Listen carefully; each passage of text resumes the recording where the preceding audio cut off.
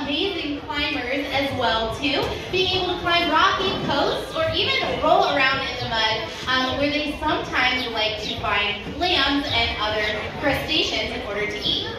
Yeah, they get the name small clawed otters because they have very small claws, but they're really, really tactile. So it's pretty easy for them to bust into those clam shells to eat the juicy, yummy insides. Here at the village, they're constantly just trying to feel out any new toys or enrichment that we give them every day.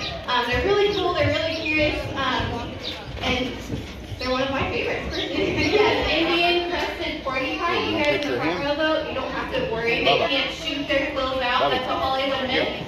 So in order to use those quills, they would actually have to physically back up into a predator, which these guys would have to worry about like tigers where they're from, and you don't want to be 2 feet from a tiger. That's not where you want to be. So they're going to do a lot of different things to try to appear all big and scary and scare off that tiger before they get too close.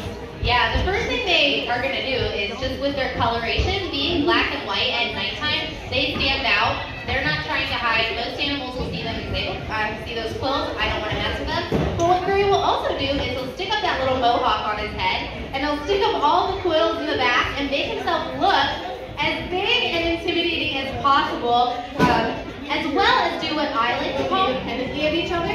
And so when they locate those tasty insects, they'll dig them right up and have nice and tasty treats. Yeah, so they can hear like grubs or termites crawling around and locate exactly where they are. Now here at the zoo, Bruce's favorite snack is actually craisins. If any of you guys like craisins, stay with us for a second. She'll follow us, don't worry. She said, I smell that grape that you have over here. All right, now we can go back. She's gonna come right above your head, guys. Hey, Mika, you wanna come over here?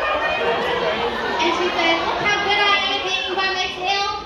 They have a fully prehensile tail. Nice view of that golden belly that she has when she does that. So she hangs all the way, there you go. Stick it up a little higher. Line up. There she goes.